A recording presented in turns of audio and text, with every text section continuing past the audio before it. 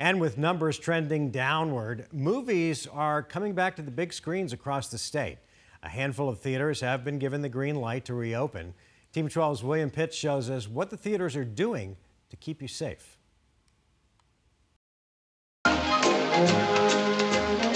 It's been months. Months since any movies have been in any theater. For movie fans, the wait was torture.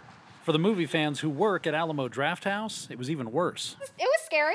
It was scary. It definitely went on longer than we all were thinking. We wanted to be able to come back to work, and I just wanted to be able to come back to work here. Haven't seen Brian since March. Yeah, no, I haven't seen anybody. The crew at the Tempe Alamo is finally seeing one another, prepping to reopen at the end of the month. You will be met with a smiling, under the mask, I promise, face called the Mayor of Alamo. They will be controlling the doors, so no one has to touch doors as they enter and exit. And it will be different. The bar may not be open. If it is, social distancing rules. Inside, you'll have empty seats on either side of you. And we will still have our regular ordering service. And between showings, Brian with our Proton pack of sanitation up there.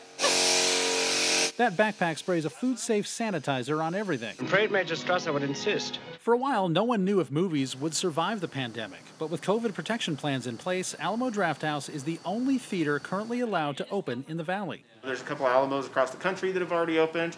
They're doing really well. I think people are just ready to get back out and have something to do. Harkins is opening theaters, but so far only in Flagstaff, Prescott Valley, and Sedona. AMC theaters have not announced any reopenings. Tonight we said a great many things. Movies aren't just movies. They're escape. They take us out of reality and into something else where there's no pandemic, no quarantine, if only for 2 hours. Is looking at you, kid. Those Harkins theaters are opening August 28th. The Tempe Alamo is opening August 31st. And check out the 12 News app for the full list of opening dates. William Pitts, 12 News.